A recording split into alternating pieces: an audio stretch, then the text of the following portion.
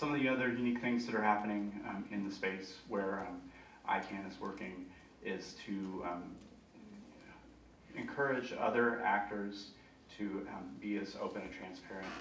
Not that we're a perfect example of an open and transparent entity, but it would be really helpful for those other entities that participate in the internet governance space to also have their processes be as open and transparent, and for the other entities that are participating, particularly in the cyber area.